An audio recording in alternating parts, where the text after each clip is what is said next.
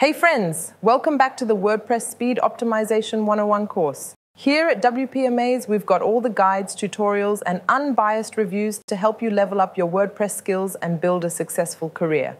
If you're new to our channel, hit the subscribe button to receive notifications whenever we upload a new video. We appreciate your support and look forward to having you as a part of our community. If you're interested in enrolling in the WordPress Speed Optimization 101 course for free, you'll find the link in the video description area and the pinned comment section. If you need any help related to WordPress, feel free to join our dedicated community for free, and we will do our best to assist you.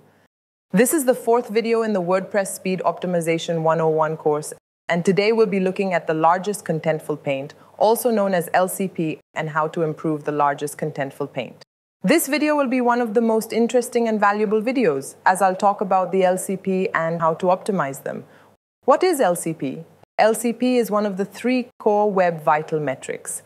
LCP, largest contentful paint, is a web performance metrics that measures the time it takes for the largest visible element, such as an image or text block, to become visible within the viewport of a web page during the page load. LCP is one of the three core web vital metrics. LCP also has four subparts that are not discussed often. They are time to first byte, TTFB, resource load delay, resource load time, element render delay. All the pages can have their LCP values broken down into four subparts. However, there is no gap or overlap between them, and together they add up to the full LCP time. When you optimize the LCP, you have to optimize all four subparts individually, as optimizing any one of the subparts will shift the time saved to another part. And most of the time, optimizing one subpart won't improve LCP. Now let's look at the optimal time for the subparts. LCP subparts optimal time is divided by percentage. The optimal time to first byte, TTFB, should be 40% of the overall LCP time. The optimal time for the LCP is 2.5 seconds equal to 2500 milliseconds. 40% of 2500 milliseconds is 1 second. Resource load delay. Delay in loading the resource should be less than 10% of the overall LCP time. The optimal time for the resource load delay should be less than 250 milliseconds. Resource load time, the optimal time for the resource to load should be 40% of the overall LCP time, that is 1 second. Element render delay.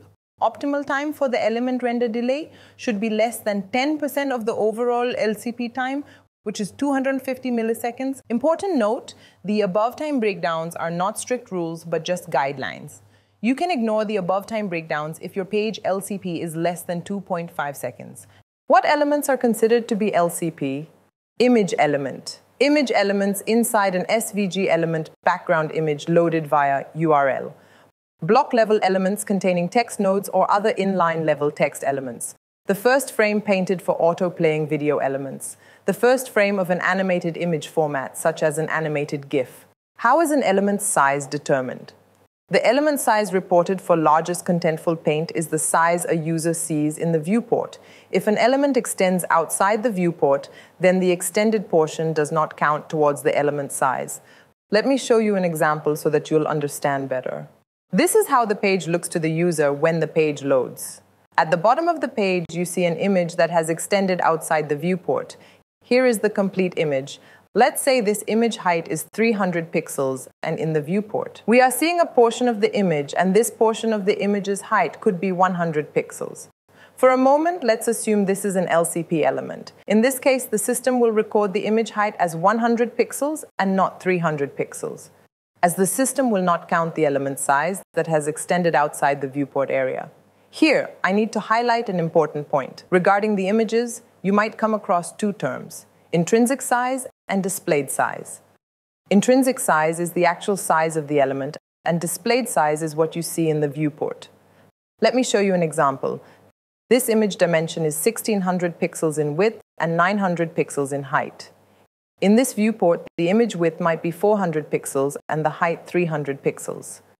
The system will report the image size as 400 pixels width and 300 pixels height, and not 1600 pixels width and 900 pixels height, and that's because always the system will report the element's smaller size. Now let's look at another example. In this example, the image width is 100 pixels and height is 75 pixels, but the image is stretched to full width, which is 400 pixels and height of 300 pixels. In this case, the system will report the image size of 100 pixels width and height as 75 pixels and not 400 pixels width and height of 300 pixels. Now let me show you a few examples to help you understand an LCP element. In this image, we see the title and some content. In this viewport, the title is the largest element. Hence, this text will be considered LCP. Many think only the images can be an LCP element, and that's not true. Earlier, we already discussed that. Sometimes even a text element can cause LCP issues, and I'll discuss more about this in the upcoming videos. Let's look at the second example. In the first frame, the logo and text load, the page is still loading, and now the title is the LCP element. But in the next frame, DOM adds a new element which pushes the text elements down, and it's one of the most common CLS issues. In the upcoming videos, I'll discuss about CLS issues. Then, in the next frame, an image appears, and now LCP shifts from the title to this image, as this image is the largest element in the viewport. Now, let's look at the last example. In this viewport, we see the title and text. Now, this text element is the LCP element. In the next frame, two images load at the top of the page and one image at the bottom of the page. Take a moment and guess now which is an LCP element, and if you know the answer, leave a comment below. The text block is still the LCP as it's the largest element and all the images are smaller than the text block. What is a good LCP score? To provide a good user experience, Google recommends LCP to be less than 2.5 seconds for at least 75% of all page visits. In simple terms, if at least 75% of the time. The largest Contentful paint load in less than 2.5 seconds. Then Google considers it a good loading experience. Anything less than 2.5 seconds is considered as good. 2.5 seconds to 4 seconds needs improvement. Anything more than 4 seconds is considered poor. To provide a pleasant user experience, the LCP should load in less than 2.5 seconds. The 75th percentile of page loads is divided across mobile and desktop devices. Is an excellent benchmark to ensure you're achieving this target for most visitors. Some might get confused when they hear 75th percentile. In other words, you can see it as more than 75% of the total page loads. An important note. Most of the time, the LCP can be faster in the field data than the lab data.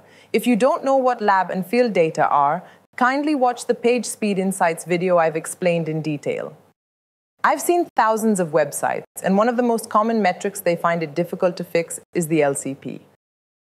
I've seen many people say to improve LCP, you must exclude critical images from lazy load and preload them, which is the most common thing many people do. But the truth is, apart from excluding critical images from the lazy load, various other things can impact LCP's performance. Now let's look at how the LCP can be improved. 20 important points impact LCP's performance. Note, here I'll list how LCP can be improved, and in the upcoming videos, I'll cover the individual points in detail. Use a well-coded theme, use well-coded plugins, create header, footer, single post, post archive, single product template, product archive, search page, etc., using a theme instead of page builders such as Elementor. Offload unused JS requests. Delay JS requests. Defer JS requests. Remove unused CSS. Generate critical CSS. Compress images and load them in WebP format. Lazy load non-critical images. Preload critical images. Lazy load videos. Host video thumbnails locally. Optimize fonts and font icons. Check and manage the order of the assets. Avoid displaying ads in the above the fold area. Prefetch or pre-connect third-party or what we call external requests. Increase cache expiration duration. Use a quality host and a good CDN. This looks too complicated, but don't worry, my friends. I'll cover all 20 points in the most user-friendly way, and even a beginner can optimize LCP by following the methods I show in the upcoming videos. In the upcoming videos, I'll discuss the individual points mentioned and how to improve LCP. If you think the content you have watched till now is valuable, then this short video is a must-watch for you. If you want to learn how to optimize a website efficiently, the Ultimate Speed Optimization course is for you. Speed up your website, pass core web vitals, and increase your business growth. This course is suitable for complete beginners, intermediates, and advanced users. Here is a website that scored 16 on PageSpeed Insights and took 29.2 seconds to load. In just a few hours, the website scored a perfect 100 and loaded in just 174 milliseconds. Become a speed optimization expert and expand your portfolio. You are not just learning how to optimize websites.